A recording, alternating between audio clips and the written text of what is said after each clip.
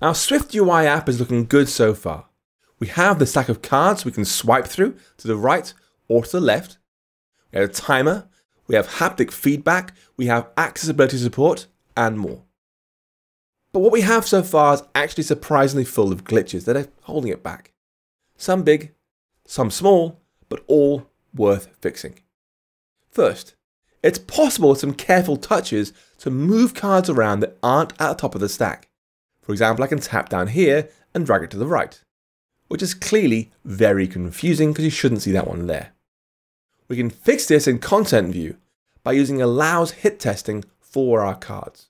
We can say we allow hit testing only if this is the last card, the card on top of our deck. And that will be index is equal to cards.count -1, the topmost card. Second, our UI is a bit of a mess with VoiceOver. Try it out on your phone, on a real device, turn on VoiceOver and swipe your way through. You'll find things like you can tap the background and it will say background, image, which is not helpful. It's actually unhelpful. It's just getting in the way. Worse, if you swipe right and left to move between the various UI elements, you'll find VoiceOver reads out all the cards, including the ones that aren't currently at the top. To fix this is very similar to using allows hit testing. We're going to use .accessibility hidden. Which one should be hidden? Basically all of them that aren't the top card. So the top card will be index is equal to cards.count -1. The rest of them, these will be index is less than cards.count -1. And when that happens, just ignore the thing for VoiceOver purposes, not even available to be seen. There's a third problem with our app, and it's a result of us using gestures to control things.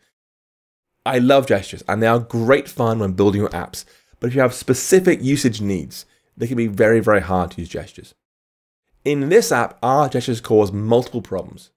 Honestly, it's just not apparent to VoiceOver users how they should control the app.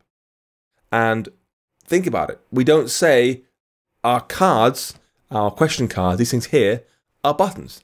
So you don't realize they can be tapped to reveal the answer. Second, when the answer is revealed, there's no audible notification of what it was. It's not read out by VoiceOver. They've got to swipe to find it. And then many users have no way of swiping left or right because they can't swipe on their device. It takes very little work to fix these problems, but the payoff is that our app becomes much more available for everyone to use, regardless of their access needs. First, we've got to make it really clear our cards are tappable buttons. And this is as simple as using add traits with is button to the Z stack in card view. So bring that up now in card view. We have our Z stack right here, this big thing, boom. I have opacity right here. I'm going to say dot accessibility add traits dot is button. So the user will be told this is a button, you can activate it.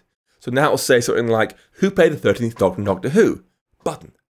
An important hint to users, this card can be tapped. Second, we need to help the system read the answer as well as the question. This is possible right now, if the user's got to swipe around after revealing the answer, which isn't very friendly, it's far from obvious, I'd say.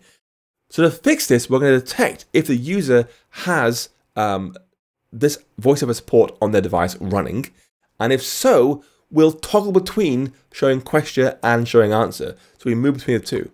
And so rather than having question and answer one above the other, we'll actually switch out the question for the answer, which will cause VoiceOver to read it out immediately. So to see the text has changed, it'll just read it out again.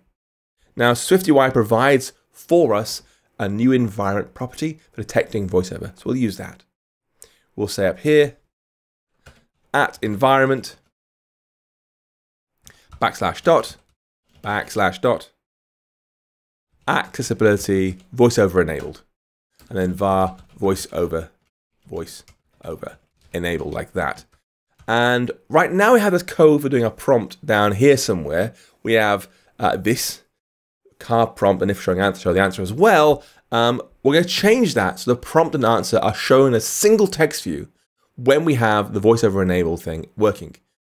So we'll say if we're in our VStack here, if VoiceOver is enabled, then we'll show them in the same text view. Otherwise, we'll show them in different text views, keeping that same condition we have right now. So for a single text view, we'll say, I want a text. Are we currently showing the answer? If so, show card.answer. Otherwise, show card.prompt, like that. Still font large title, and then foreground color black, like we had before. So the same text view shows both the answer and the prompt, so VoiceOver reads it correctly. And if you try that with VoiceOver, you'll see it works much, much better. As soon as they activate the button, bang, the answer is read out, so they know if they're right or wrong. Third, we're going to make our app easier to use for people who want to mark it as correct or wrong without using gestures. Right now, our simple images just don't cut it. They show folks who don't have be able to see green, red colors. Shows which one's right, which one's wrong, which is fine, but also read out by their names. They're read out as check mark, circle, image, rather than anything actually useful. To fix this, we've got to replace our buttons in content view, our images content view, these things here, with buttons that actually remove the cards when they're activated. And this way, folks can activate it that way using VoiceOver by swiping around rather than trying to use gestures, which will not work for them. So we're going to say in our H stack here, there is a button that will do with animation, remove cards at cards.count -1 with the label of xmark.circle, like that. And it's complaining a little bit, must have made a mistake somewhere. Yeah, mistakes there we go.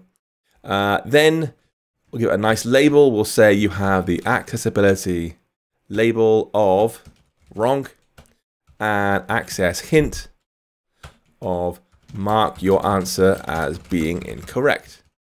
Then our spacer here. And the same thing again for the circle version. So button with animation, remove card at cards.count -1 with the label, oops, this time down here, with the label of this again, blah, blah, blah, blah, like that. And the access label of correct and access hint as being mark your answer as being correct, like that. So we're making it clearer to folks now. You can tap on the buttons to do the same thing rather than trying to actually use gestures. But again, are very, very hard to use for many people here. I would say we aren't doing anything different. If it's right or wrong, that'll come in your challenges shortly. Both of them should remove the card at cards.count -1, but that's fine. I want to leave something in there for your challenges. Now, because these buttons remain on screen, when the last card has been removed, we've got to add a little guard to our code to make sure we don't try and remove a card that doesn't actually exist. And so, down in remove card, we'll say at the very top, guard index is greater or equal to 0, else return. Don't try and remove when there's no cards there at all. Finally, we can make these cards visible when differentiate without color is used here, or when VoiceOver is enabled. Either one of those two should trigger these buttons being visible. We'll say up in our environment properties up here, give me at environment /dot access VoiceOver enabled bar access. I should do VoiceOver enabled. There we go. Much easier. Boom, that one there. And now our condition becomes if we are using without color. Where is it? Here we go. If without color or VoiceOver enabled, then show those buttons. And with those changes in place, our app works significantly better. No more random unhelpful things being read out. We've got labels and hints and decorative images. We've hidden things from VoiceOver that can't be seen. It's got buttons tapping if you can't use gestures. It's just much, much better. Before we're done, I'd like to add one tiny extra change. Right now, if you drag a little like this to one side, I don't have time, let's start again. Let's do it again. We'll drag slightly here and then release it snaps back to the center, which is a bit of a weird effect. Doesn't feel very nice to the user, I don't think, like that. And so, to make it feel nicer for folks who do drag and release like this, we're going to add a very gentle spring animation to our movement here. So it's clearer to the user what actually happened, visually.